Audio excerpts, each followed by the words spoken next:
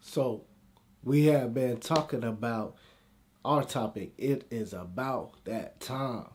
And we're discussing signs of the time, why we should really look and pay attention to them. We're about to jump into some signs of the time that are actually going on right now in today's time. Things we have seen, but things we may not even realize are signs. We're about to hit the things that go under the radar. So go ahead and get your pen, get your pad, get your Bible, because guess what? We're about to jump into that topic right now.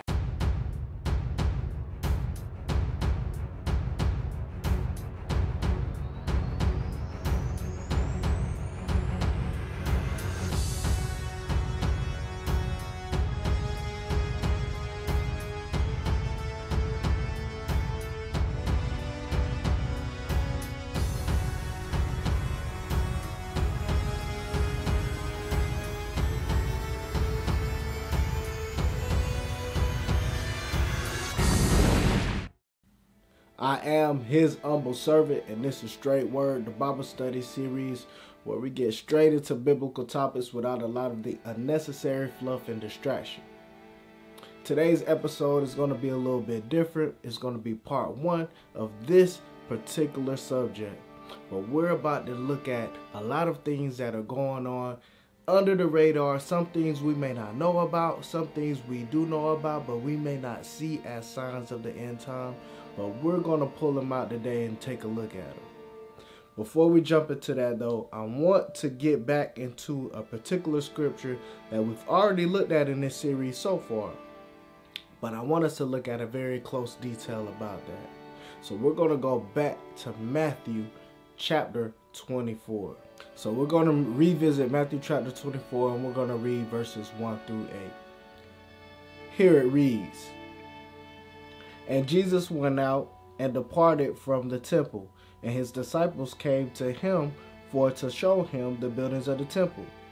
And Jesus said unto them, See ye not all these things? Verily I say unto you, there shall be not left here one stone upon another, that shall not be thrown down. And as he sat upon the Mount of Olives, the disciples came unto him privately, saying, Tell us, when shall these things be, and what shall be the sign of thy coming and the end of the world? And Jesus answered and said unto them, Take heed that no man can deceive you. For many shall come in my name, saying, I am Christ, and shall deceive many. And ye shall hear of wars and rumors of wars. See that ye be not troubled.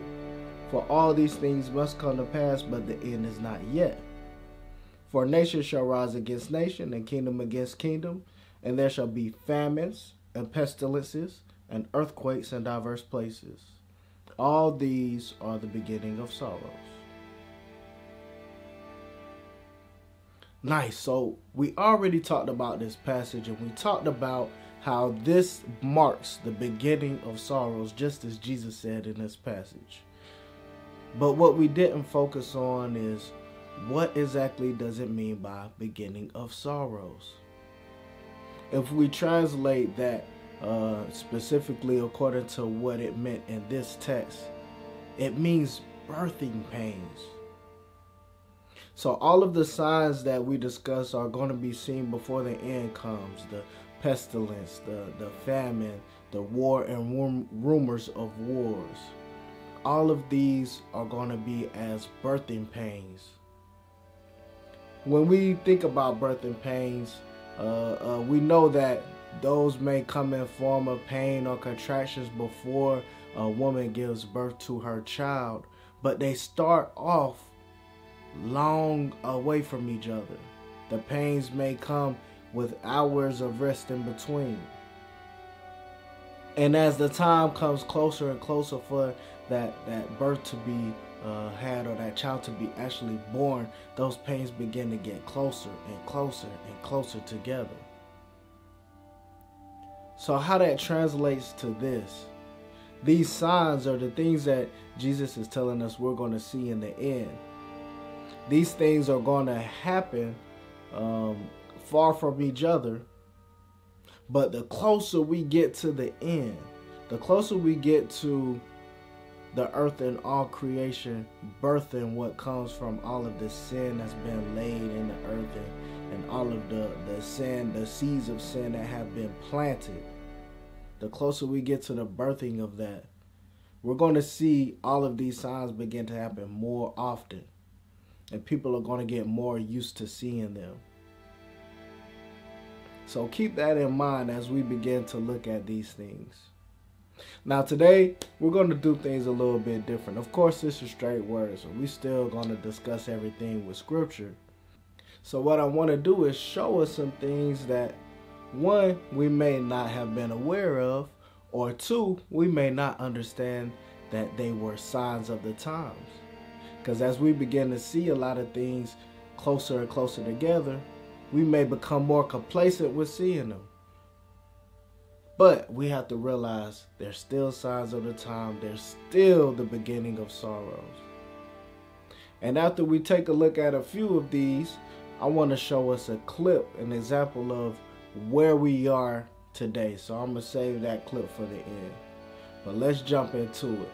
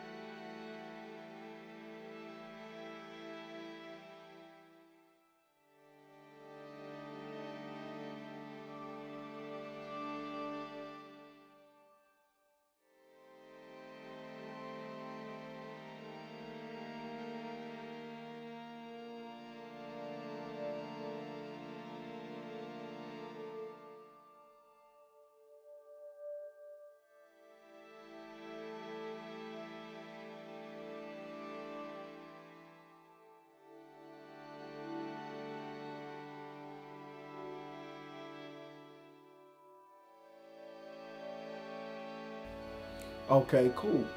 So in this series, we have discussed signs of the beginning of sorrow. And also we have discussed, looking in Revelation, signs of the end time, or some of the plagues that are going to happen in the end time. So what I want us to do in the comments, let's jump in and we can discuss some of the things we just saw as signs. And let's talk about if those are signs that are listed as the beginning of sorrows, or are we starting to see some things that are listed as the very end time signs? Jump in those comments and let's talk about it. Also, if you know any scriptures we can pull to match up with some of the things we've seen here, drop those scriptures as well, because we're going to jump into that discussion next week with pulling a lot of scriptures. So let's make this interactive and see what we can figure out together. So now that we have looked at those signs and we've looked at different things to open our mind to begin to think about what's going on in the world around us, I want to share a clip of something I found. And this is showing that Satan and his followers are on their job. They know the agenda. Like the young people say, they know their assignment, right? So we want to take a close look at this, and I want to shout out to the YouTube channel Knowledge is Power, who already kind of did a breakdown with some scriptures of this event that happened. So we're going to play a little snippets of this video, which already has some scriptures on it. And we're going to see exactly what the message is that's being conveyed, even subliminally. So let's take a look at that.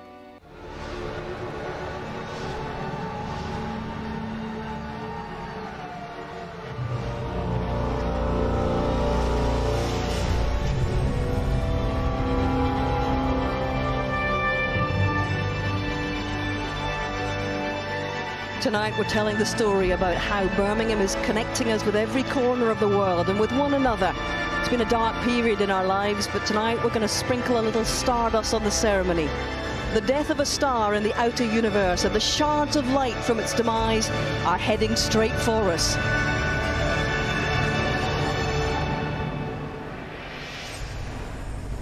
Here is Stella, well named, and she will find one of the shards.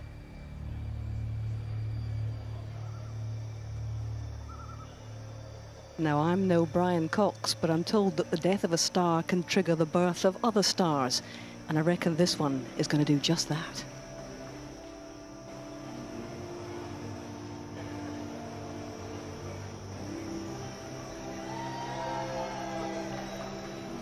It is a reminder of our common ancestry, a reminder of where we all come from. Into that shard, she whispers her hopes and dreams.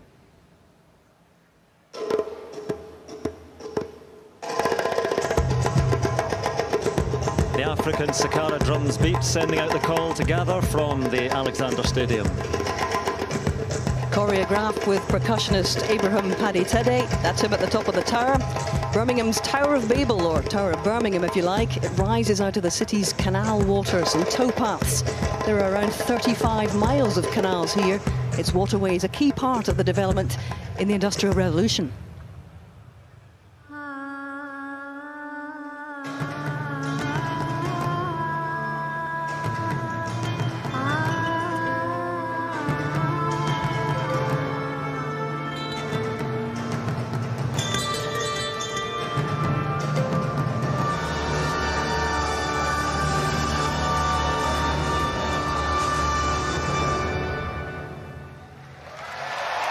"72 houses, Stella and 71 other dreamers are brought from around the world, around the Commonwealth to Birmingham, representing the 72 nations."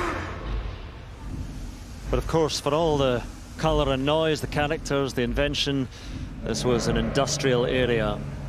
The Black Country, so-called because of all the black smoke thrown out by its factories, the furnaces that glowed red at night. There was a dark side to the Industrial Revolution, a darker side to the bull ring.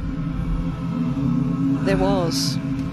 Female chain makers of the Industrial Revolution were underpaid and overworked. And not only were they responsible for making some of the chains used in the slave trade, but they too were enslaved by their terrible circumstances. And now, enter the bull. As the beat pounds to remind us of the relentless drive of industry, they drag into the Alexander Stadium. A beast, a bull, 10 meters high, heavily armored.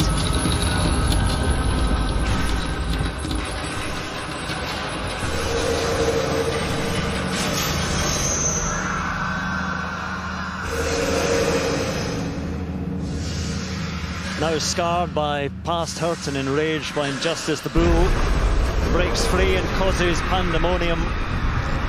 And in a parallel act of emancipation, the women break their own chains. The dreamers have stayed. And they're about to offer compassion to a very scared icon of this city.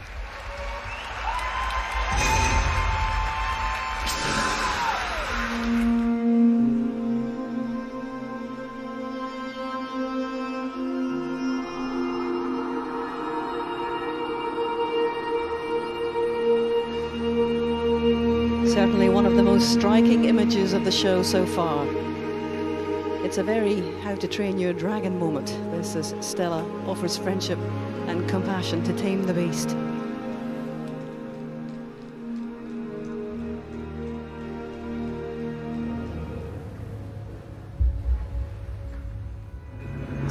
and our athlete dreamers call for a moment of reflection and of light, as she and the bull call for a moment of reconciliation. All is stilled.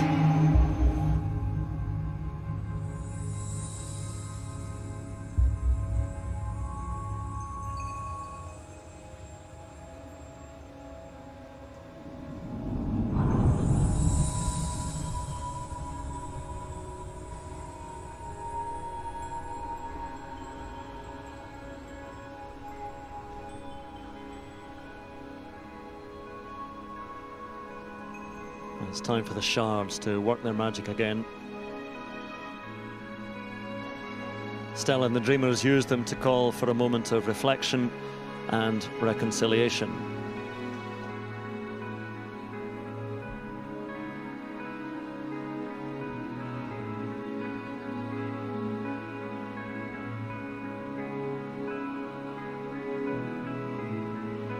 In fact, it's the chain makers that we saw earlier. And they lift away the bull's armor, the symbol of his enslavement and theirs. And he will be revealed as an iconic symbol of light.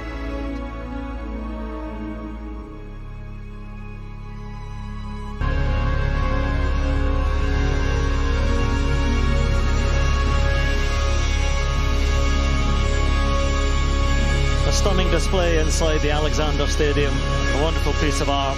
As Hazel said, it will be in the city of Birmingham, in the centre, after these games.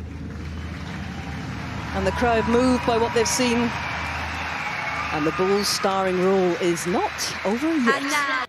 Okay, so we see on a world stage, we see that the enemy is presenting a certain message and showing that, you know, he's really on his job about making sure the agenda he has in mind is going forth.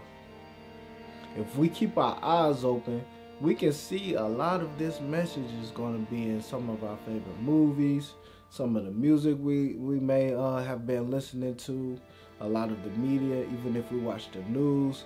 A lot of things around us will begin to see those signs where we may not have seen them previously. So keep your eyes and ears open. But this is not for us to be fearful. Remember, we already discussed, the scriptures show us what we are supposed to do when we start to see these signs. So this is actually a warning to us for us to be prepared for what's to come. But I'm very thankful for that. God could allow us to take a look at some of the things going on around us. And next week, we're actually going to dive into getting some scriptures to match up with some of the things we've seen, so we can discuss in greater detail what actually is going on and what the Bible says about these things and how we should continue to prepare. Because this is all about getting ready for the end, right? Well, let's say a quick prayer together. Dear Father, thank you so much for allowing us to continue our study, dear Father. Thank you for even bringing this topic to our attention. Thank you for revealing things that may seem normal to us, but you're showing us in your word that are really not normal things, just things we have grown comfortable with. Thank you for showing us the signs of the time, dear Father, through the world events, through nature, through natural and unnatural occurrences, through just everything that the word showed us is going to happen. We see that prophecy is being revealed even right before our eyes. We see that prophecy has been being revealed for a while, but just as birthing pains get closer and closer together and happen more often before the birthing process, we also see that the signs are occurring more and more, so we are getting closer to the end. Dear Father, I want to ask that we be cleansed and be vessels that are able to be used by you in the end time. Dear Father, help us to be those who show others what's going on and be able to lead them to you so that they can be saved from what's going on around us. We thank you so much for allowing the Holy Spirit to lead and guide us. We ask and pray that we are vessels to allow your will to be done on earth. These things we ask and pray in Yahshua's precious name. Thank you, Father. It is done. All right, so remember, we're going to get interactive with this one. We're going to drop those scriptures down in the comments. Any scriptures that you can find to coincide with what we see today. Also, we're discussing, are the things we're seeing today things that are the beginning of sorrows? Or are we seeing things that are actual signs of the end time? Or are we seeing a little bit of both? So in some cases, I think some things are a little bit of both because there are similarities between those two. So drop those in the comments. I'm going to jump down in the comments too so we can get a discussion going. And remember, next week, we're going to pick out particular scriptures to actually show that these things are signs of the end time. Well, I'm enjoying this series and I'm ready for next week already. But until next week, always remember, study the word for yourself so you can get the straight word with no chase.